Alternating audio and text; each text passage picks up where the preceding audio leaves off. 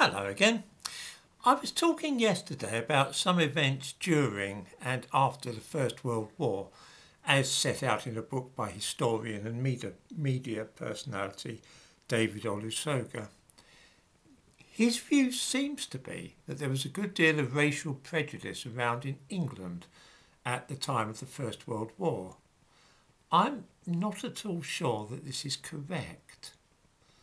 I don't doubt for a moment that there were racists in the country at that time. There were racists to be found in every country at all times.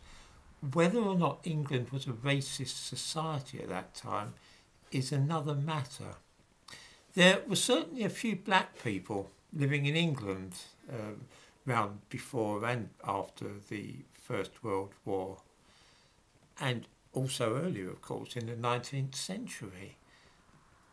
But the evidence that they were discriminated against is sparse. Indeed, the opposite seems to be true in many cases. After all, if racism was widespread, one wouldn't really expect black people and those of Indian origin to be able to get white people to vote for them. Let's look at one or two instances which show how things really were 100 years ago or more in England. The thumbnail to this video shows a black man called Alan Glaser Minns. He is wearing the chain of office of the Mayor of Thetford in Norfolk. He was elected Mayor of the town in 1904. This is a bit strange, really. If the country was full of racists at that time, it would be a bit mysterious that people would vote him to be mayor in a rural town like Thetford. The explanation is that Minns was the local doctor and he didn't make a song and dance about trying to make himself different from everybody else or to bang on about race all the time.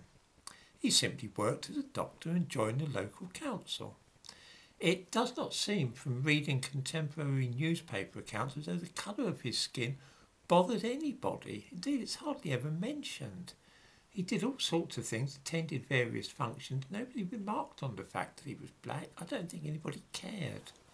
The local people saw him just as their doctor, and later on, the mayor. His son, Alan Noel Minns, also became a doctor. And when the First World War began, he joined the army and was an officer. He was a captain in the medical corps. In Olusoga's book, there is something to the effect of, just a moment, here we are.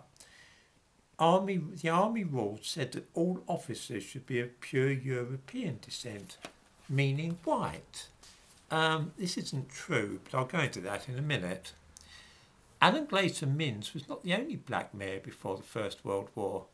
In 1913, John Archer was elected mayor of Battersea in London. The first Indian MP had already been elected by that time, over 20 years earlier in fact, also in London. Dalabhai Nayaraji was born in Bombay and elected as MP for Central Finsbury on July 6, 1892. Again, nobody seemed to care all that much about the colour of his skin. Returning to the idea that the British Army during the First World War, Olusoga's idea that, and I quote, giving weapons and training to black men from the colonies and sending them to fight Europeans went against the colonial rule that black people should not be permitted to kill white people. This is pure bunkum. I mean, the French had thousands and thousands of black troops from Senegal. They were colonial power. I've never heard of this basic colonial rule before. Read mention of it by Olusoga. Okay, it doesn't seem to hold water. There were a number of black people from the colonies, as he puts it, and also black officers in the British Army. There was no part of black men being officers. I cannot help but wonder if the author bothered to consult the War Office's Manual of Military Law from 1914, which I've been looking at over the last few hours. One suspects not. Lieutenant Reginald Collins, Jamaican, served in the 19th Battalion of the Royal Fusiliers George E.K. Behrman, born in Jamaica in 1892, was a second lieutenant in the Royal Field Artillery, and there are others. Black men were also subject to conscription when it was introduced in Britain in 1916. The Aberdeen Press for 6th of March gave details of a black man who was accused of failing to register for military service.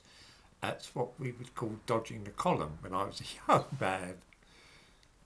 He appeared before a tribunal in Stockton about this, and he was granted a 3-month exemption from the draft because he was working for a circus and he was in sole charge of 5 lions and 2 wolves. The Yorkshire Evening Post of 20th of June 1916 reported that a 38-year-old black man called Harry Spencer, who had been living in England for 11 years, was charged with failing to register. He undertook to join the army immediately. There was no earthly reason why black men shouldn't fight alongside white people, or why they should not bear arms against Europeans, nor that only white men should be officers. I honestly don't know where Oliver Stoker's getting his information from. Nothing I've seen indicates that there was much in the way of racial discrimination as far as the army was concerned, or indeed when it came to selecting MPs or mayors before and after the First World War. This was when black people, or those of Indian origin, were not all that numerous, and they simply got on with their lives and did not demand special treatment. It was also before mass immigration took place. When men feel that their jobs are threatened or their country changing rapidly because of an influx of foreigners, then that can create prejudice, and trouble often results. The idea that England was full of racists a century ago, though, is not really supported by all that much evidence.